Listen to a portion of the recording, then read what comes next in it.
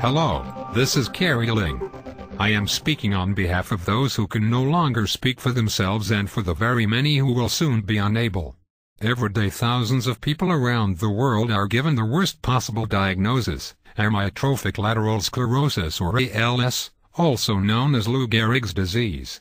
On any given day over 30,000 Americans are coping with ALS. As the disease progresses, each person will lose the ability to move, the ability to speak, the ability to eat, and eventually the ability to breathe. The average lifespan after diagnosis is between 2 and 5 years, although many live only 18 months. Unlike injury to the spine, those affected by ALS continue to experience sensation. That means they can experience pain but not move to avoid it or ask anyone for help. The mind is very rarely affected, so the person is acutely aware of their deterioration as they are slowly trapped in the prison of their own body. There is no relief from the daily and inexorable horror that is ALS.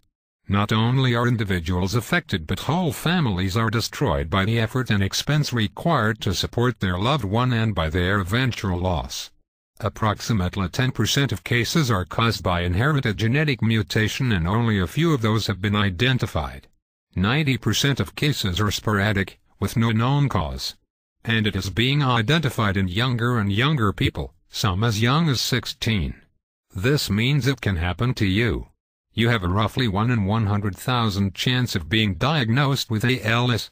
There is no exercise, no diet, no lifestyle choice that can prevent this tragedy. Despite being a recognized condition for over 100 years, there is no treatment which can slow progression of ALS. More research is desperately needed to discover the cause and develop effective treatments. Time is in very short supply for the people currently affected and for those who will be diagnosed tomorrow. You can still help. To learn more about ALS and to support the world's only non-profit laboratory devoted solely to research and treatment of ALS, go to www.als.net. To support people currently afflicted with ALS, go to alsguardianangels.com. Again, to learn more, www.als.net. To support patients, alsguardianangels.com.